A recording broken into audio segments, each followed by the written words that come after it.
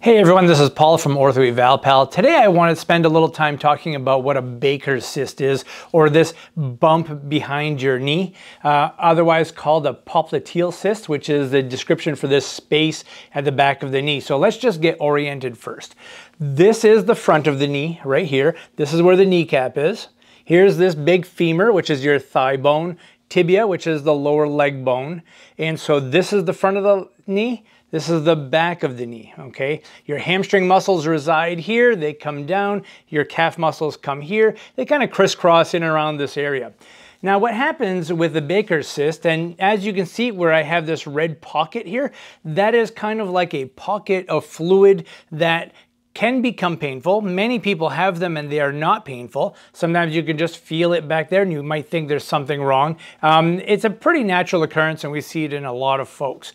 And so what happens here and why some people have some trouble with this area of their knee is that whenever there is damage on the inside of the knee joint, it causes some inflammation, which causes swelling, which builds up pressure. Now, as you can see with this little red line, what I did is just kind of outlined this capsule tissue, which is basically like a water balloon around the knee that helps to hold fluid in there. Also helps to hold that knee together. And just like a water balloon, the more water you put in it, the more pressure you have. That water is going to try to go to any, area of least resistance or path of least resistance. And so what happens is that swelling that can occur anywhere here in around this joint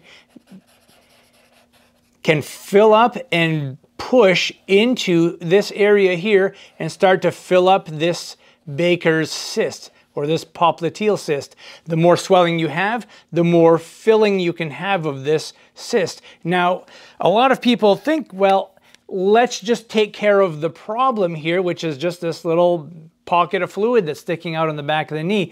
And in essence, what's happening is that this is occurring because we have something wrong inside the knee. It's not usually because of a problem back here. So you might feel this swelling back here. Maybe you feel some swelling around the front of your knee. You can't bend it very well because when you bend it and this tibia goes in this direction, this femur goes in that direction, you get this kind of a pinching effect between these bones right here, and that can cause an irritation. And when your knee is full of fluid, it can't straighten very well. That's just the nature of what swelling does to a knee. All right, so the problem resides inside here. You could have a little bit of arthritis around your femur and around the tibia that causes inflammation and swelling, which is the #1 cause of a Baker's cyst.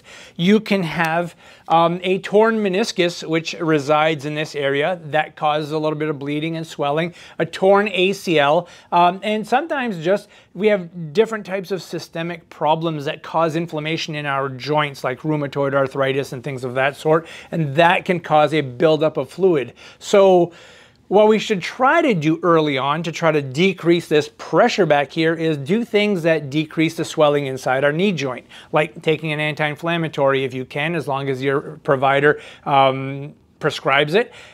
Taking a little bit of pressure off your knee, not twisting and pivoting, maybe trying to avoid squatting really deep so we're not causing an irritation to these tissues over here. Anything to decrease that irritation to the inside of the joint can help settle that down. Now, some people will use a compression sleeve to help decrease swelling. That can be helpful also, as long as when you bend your knee, it's not causing an irritation back here. The other thing that can happen, and this happens very seldomly, but something to be concerned about, is if this pocket back here just gets bigger and bigger and bigger and suddenly busts, which can happen, that can now start to leak down into the back of the calf muscle and mimic a blood clot back there. So it's important that if this is getting larger, you do seek out medical attention. Probably be best to see an orthopedic surgeon so they can evaluate the rest of your knee to identify the source of the problem and treat that to help manage this swelling that you have back here. And so it would be important that if this just gets out of hand, it starts to become a little more sore, a little more painful, maybe it's starting to go down into your calf muscle, should seek some medical attention. But that is a Baker's cyst or a popliteal cyst in a nutshell. Not always something to be worried about. Many people have it, but just something to keep an eye on. So I hope you enjoyed today's video. If you did, give us a thumbs up and be sure to subscribe. Thanks.